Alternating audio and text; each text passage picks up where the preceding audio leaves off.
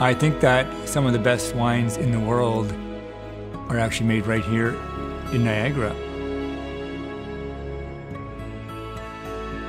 I think the world is really interested in what Canadian wines are doing. And it's not just ice wine, I think it's also our Rieslings and Chardonnay, Cabernet Franc.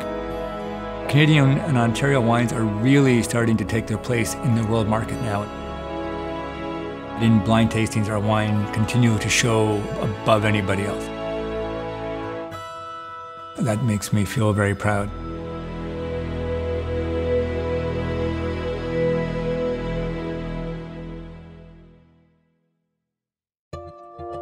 I'm Lindsay Groves. Wine is my passion. As a certified sommelier, educator, and wine consultant, I've had the pleasure of meeting some of the world's finest winemakers. I'm on a journey to discover the personal stories of the people who make wine.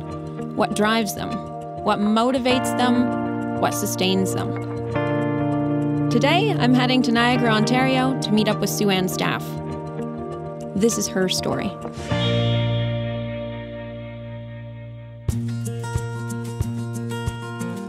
My grandmother was my mentor. She's the one that taught me how to do all the handwork in the vineyard, all the pruning and tying and thinning. And she learned from her mother-in-law as well. So you have this succession, let's say, of knowledge that comes through. The original vineyard was planted in 1899 by my great-great-grandfather and great-great-great-uncle. So when you have something that's, that's intense in your family and that's strong, you kind of feel compelled. It's kind of magnetic and it's energetic, and you want to be a part of it. And so as time went on, I want to be part of it more and more. So fortunate to learn so much from my father and grandfather as well. They were both machinists, equipment operators, mechanics, and so at 12 years old, I was driving tractors, and so learned so much from both parts. I was interested in what happened in the vineyard right from the age of 7 years old. I would come home on the school bus, looking out the windows, looking for my grandmother's car in particular, so I could figure out where she was working, come home, announce to my mother, "Mom, Grandma's at the Beamer farm or the Jones farm," whatever the name of the farm was, and drop my bags, hop on a bike, and out I would go to help her. So because of that, I knew at the age of 16 I wanted to be a winemaker. I think being a winemaker was the part that I could bring into the family business that was something new and different.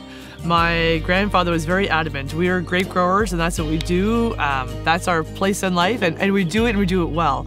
And so that was very ingrained into us, but at the same time, businesses have to evolve. They always have to change. Winemaking is so physical. You're pulling pumps and pushing lines, and you're hopping on equipment, and which traditionally haven't been things that women have done. And then also, there's certain times of the year, like through harvest, for instance, where you're just running as fast as you can, and you're doing 16-hour days back to back to back to back to back. And so to have a normal family life, and if you're in the in the stage of life of bringing up children, it's tough to manage both of them.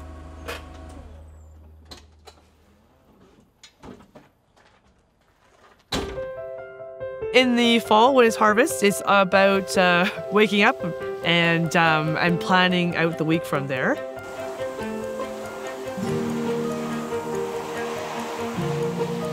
So it really is not a quiet moment. I try to carve out a week or two in the wintertime, but it's tough to do. It comes at a cost.